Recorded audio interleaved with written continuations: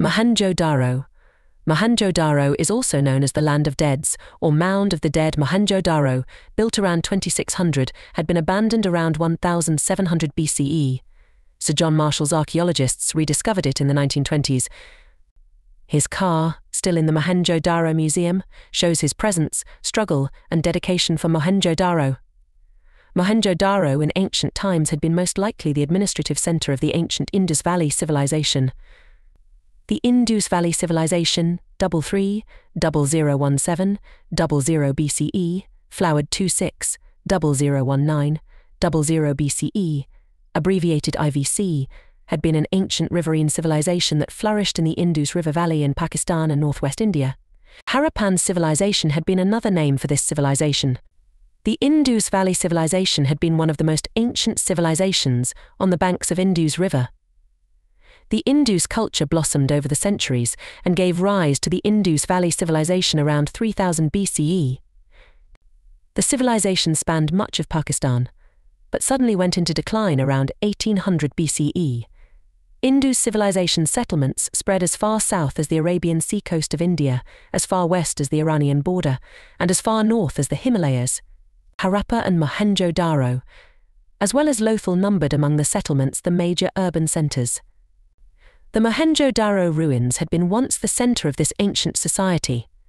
At its peak, some archaeologists opine that the Indus civilization may have had a population of well over 5 million. To date, over 1,000 cities and settlements have been found, mainly in the Indus River Valley in Pakistan and northwestern India. Anthropologists have yet to decipher the language of the Indus civilization, and the real name of the city, as of other excavated cities in Sindh, Punjab and Gujarat, remains unknown. Mohenjo Daro means Mound of the Dead in the Sindhi language. Mohenjo Daro had been a remarkable construction, considering its antiquity.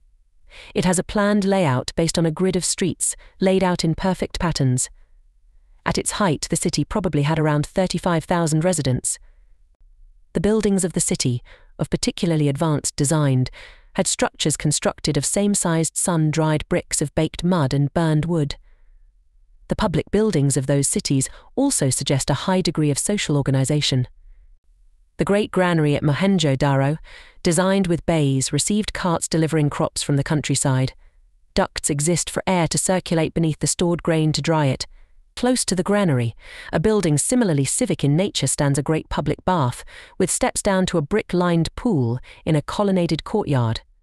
The elaborate bath area had been extremely well built, with a layer of natural tar to keep it from, and in the center stood the pool.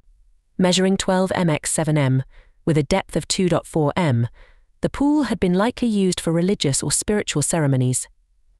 The houses had been designed and constructed to protect inhabitants from noise, odors, and thieves. That urban plan included the world's first urban sanitation systems. Within the city, individual homes or groups of homes obtained water from wells. Some of the houses included rooms that appear to have been set aside for bathing, wastewater diverted to covered drains, which lined the major streets. Houses opened only to inner courtyards and smaller lanes. A variety of buildings stood up to 2 stories high. Being an agricultural city, it featured a large well and central marketplace. It had a building with an underground furnace hypocaust, possibly for heated bathing. Mohenjo Daro had been successively destroyed and rebuilt at least 7 times. Each time, the new cities built directly on top of the old ones. Flooding by the Indus may have been the cause of destruction. The city divided into 2 parts, the citadel and the lower city. Most of the lower city remains uncovered, but that the citadel had the public bath, a large residential structure designed to house 5,000 citizens and 2 large assembly halls, has been determined. Mohenjo Daro, Harappa and their civilization vanished without trace from history until discovered in the 1920s. Although extensively excavated in the 1920s, in-depth excavations suspended in the 1960s. Civilization. Artifacts. The dancing girl found in Mohenjo Daro constitutes an interesting artifact, some 4,500 years old.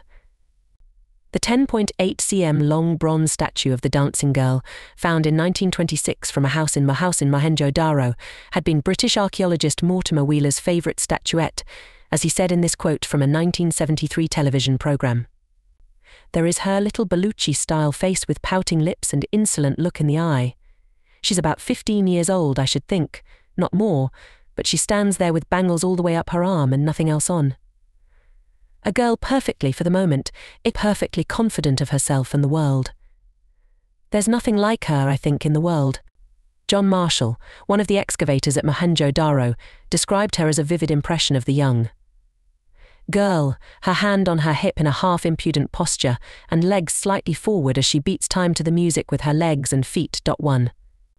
The artistry of that statuette has remained recognizable today, telling of a strange but at least fleetingly recognizable past. As author Gregory Possehl says, we may not be certain that she was a dancer, but she was good at what she did and she knew it. The statue could well be of some queen or other important woman of the Indus Valley civilization, judging from the authority the figure commands. Seated male sculpture, or priest-king, even though no evidence exists that either priests or kings ruled the city.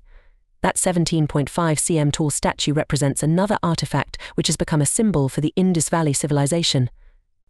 Archaeologists discovered the sculpture in Lower Town at Mohenjo Daro in 1927, found in an unusual house with ornamental brickwork and a wall niche lying between brick foundation walls which once held up a floor. This bearded sculpture wears a fillet around the head, an armband and a cloak decorated with trefoil patterns that were originally filled with red pigment. The two ends of the fillet, falling along the back, and though the hair has been carefully combed towards the back of the head, without a bun.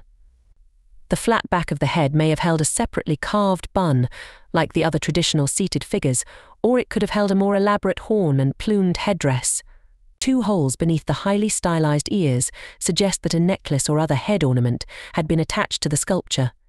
The left shoulder, covered with a cloak decorated with trefoil, has double circle and single circle designs originally filled with red pigment.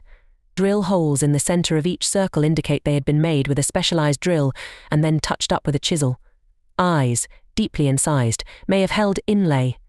The shaved upper lip and a short combed beard frames the face. The large crack in the face resulted from weathering or may have happened in the original firing of that object.